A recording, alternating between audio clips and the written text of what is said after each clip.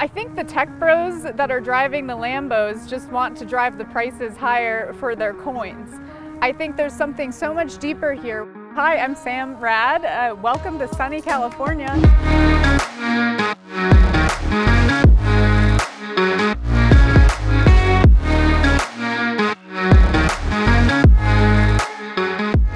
Blockchain is exciting because it's an operating system for a new framework for society as a whole. So it's shaping how we live, how we eat, and make money. Trust is the cornerstone of any healthy society. We're living in a time, I'd argue, where we're seeing breakdowns of trust.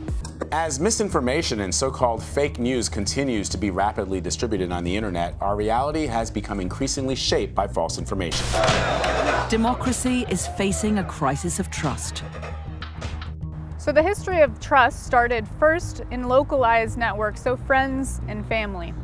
The second phase of trust evolved to placing trust in trust proxies. So these are institutions, things like banks or brands or governments. Ultimately, in the third phase of trust, which is the phase that we're moving into, facilitated by technologies such as blockchains, is where we distribute that trust. So we are now distributing it back to the people. So a hybrid of this early model of face-to-face and trusting in the individual, but on a globalized scale, facilitated through technologies. Early Google Maps, what they did was totally different. They decided, let's open up this data and share it with everyone and let people build on top of it. And at the time, that was insane. That was how companies made money. It still is how companies make money. And what we saw in turn was the entire rise of the on-demand marketplace economy, ride sharing, food delivery apps, location-based reviews, even dating apps. This entire economy that was built was really a shift in mindset. It wasn't a technology.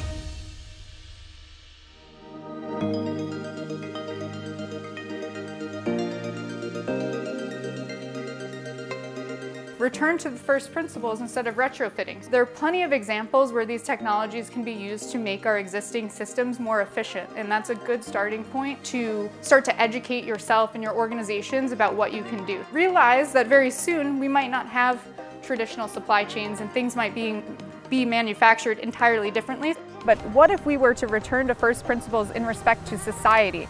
First principles are the notion of starting from the beginning, so not coming in with preconceived notions or preconceived designs, whether that's an existing corporate structure or a rocket ship.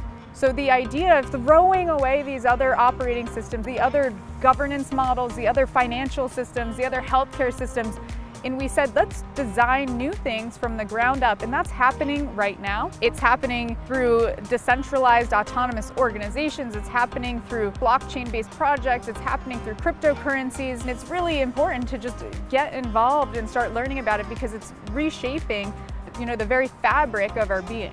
The aspects of blockchain that are most exciting have not even been invented yet.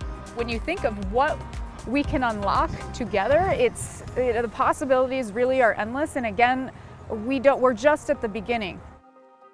Hi, if you're an emerging leader ready to take on the future, then I invite you to go to singularity.org to learn more about the executive program and apply for the next cohort. Visit the link below. We look forward to seeing you there.